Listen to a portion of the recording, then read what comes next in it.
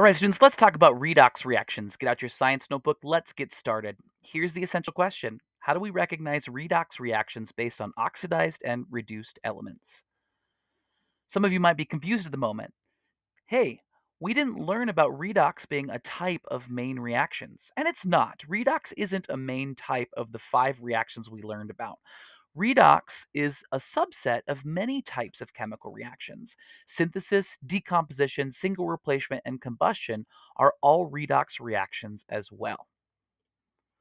But what is a redox reaction? If you take a look at this bolt here, you might realize that it's rusting, and some of you even call out and say, hey, it's being oxidized, and that's true. This bolt is also being reduced. Now, what is redox? Redox is short for reduction and oxidation, two processes that go together. Any chemical process driven by the transfer of electrons is a redox reaction. Now, what are each of those things? Oxidation and reduction. Well, here's something I want you to remember. Leo the lion says grr.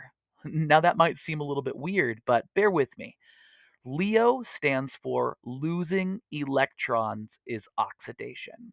And grr stands for gaining electrons is reduction. This is just a way to remember which one is which. Oxidation, losing electrons. Reduction is gaining electrons. Leo the lion says grr. Well, let's see this in action. Here is magnesium and 2 fluorine elements, and they're going to go through a reaction, and we're going to show that they obey oxidation and reduction and transfer their electrons. You might recall that we learned about this in Chem 1 a long time ago, where we talked about how atoms want to either gain or lose valence electrons, those outer shell electrons, in order to react and in order to become stable. Now, one thing we need to remember that's very important is that electrons are negatively charged. That's going to play an important part later. But the other really important thing we need to recognize is that elements by themselves do not have a charge until they bond. And that's going to be a little confusing because sometimes I say, hey, what's magnesium's charge? And a lot of you look on the periodic table and we wrote or it is written that magnesium has a charge of +2. But remember, magnesium does not have a charge until it bonds. An elemental magnesium with all its valence electrons, like this one right here, does not have a charge. And so we'll continue to see that as we go through. Similarly, these are fluorines that have not gone through a reaction. They're just elemental fluorines. They have 7 valence electrons each, and all the other electrons in their innermost shells. They each also do not have a charge. Now they will. They're going to go through a chemical reaction. We know that magnesium will lose its electrons to fluorine, and the fluorines will each gain electrons in order to fill their outer shell. We typically call that the octet rule. So what happens when that happens? Well, when magnesium loses its 2 electrons, remember electrons are negatively charged, magnesium becomes positive, specifically +2 charge. Fluorine, on the other hand, each of these fluorines are gaining electrons. Remember, electrons are a negative charge. So each of these fluorines are becoming more negative, -1 each, because each of them gain an electron each. We could write this as a chemical reaction equation. This is that chemical reaction equation. And sometimes we can even write charges in there. For example, magnesium and fluorine, again, these elements do not have a charge. But when they bond over here and make magnesium fluoride, they become charged because they're transferring electrons. Magnesium becomes +2, and each of the fluorines become -1. This is oxidation reduction. This is also a single replacement reaction. That's the main, this is a synthesis reaction. I apologize. This is a synthesis or a composition reaction, which is the main type of reaction.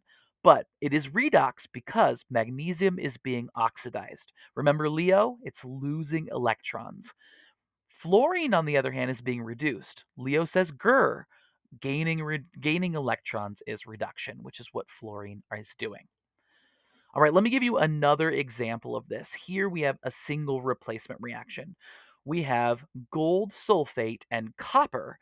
This is going to go through a reaction. Copper and gold are going to switch places. Copper is going to replace gold in this single replacement reaction. That's because it's higher on the activity series, it's a little bit more reactive, and it's able to do that. But we need to figure out that this is a redox reaction as well. Let's kind of prove it here. Well, we can do that just by looking at the charges of the elements when they start out. In this case, gold and sulfate are a +2 and a -2 charge. That's how they combine together. Copper, being in its elemental form, does not have a charge. It's just a zero charge. Yes, we do know that copper will eventually be positive charge, which lets us also know that it's going to replace gold, but right now it doesn't have a charge. So we go ahead and cause these two things to react. Copper will replace the gold and become copper 2 sulfate. That 2 is a +2 copper, and sulfate stays -2. Gold, on the other hand, goes off on its own. It becomes its elemental form. It's not attached to anything, so it doesn't have a charge anymore. It's not the way it used to be. So we can take a look at how these elements are changing from one end to another. Notice that there is a change or a transfer of charge. This is definitely a redox reaction.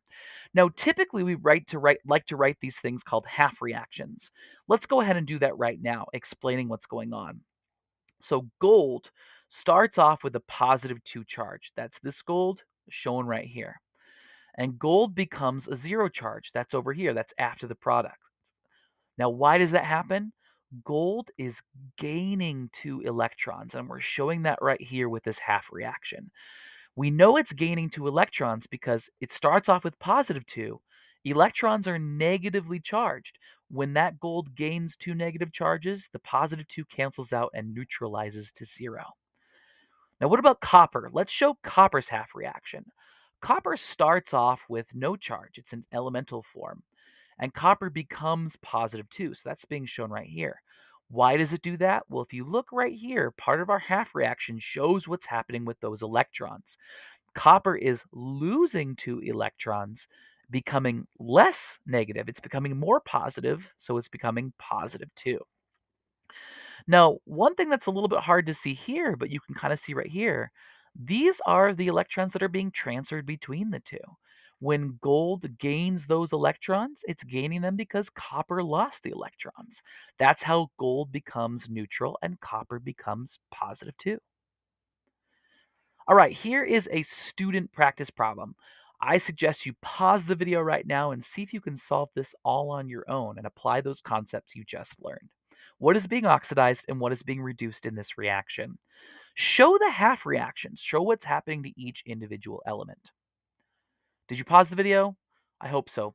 Let me go ahead and show you how this works, and we can do it together if needed. So let's take a look at the starting reactants and their charges. So we're going to make a little side note. Potassium, being an element, starts off with zero charge. Oxygen, also being an element, starts off with zero charge. Now they're going to go through a reaction, and you can see that they are combining together. This is another composition or synthesis reaction.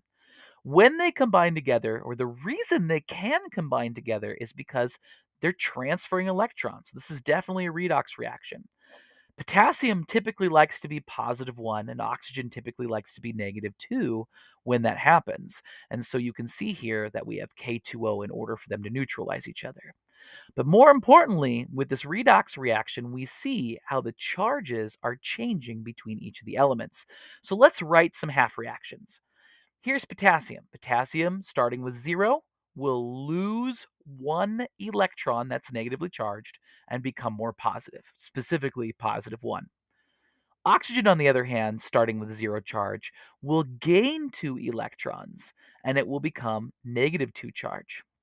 This is a redox reaction. Potassium is being oxidized here, and oxygen is being reduced. Oxidation is losing electrons, reduction is gaining electrons. Leo the lion says grr. All right, I got one more example for you. Here is an example of another type of reaction, and let's test to see if it's a redox reaction. Again, the simple way to do that is just to show charges and if they're changing from one end to the other. Let's start with iron 2 sulfide. Well, iron 2 sulfide is a +2 iron and a -2 sulfur. Hydrochloric acid, hydrogen is a +1 and chlorine is a -1. Now, these are going to go and rearrange each other to form these products over here. By the way, if you haven't figured this out yet, this is a double replacement reaction. When they replace each other, Their charges are still there. They haven't changed. They're just changed the partners they're with. So here that iron will be still be plus 2 and chlorine will be minus 1, hydrogen will be plus 1 and sulfur will be minus 2. Is this a redox reaction?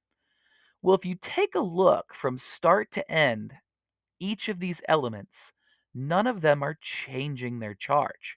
They might be changing their partner, but their charges are staying the same. There's no transfer of electrons going here, so this is not a redox reaction. See, double replacement reactions typically are not redox reactions because they follow this typical trend.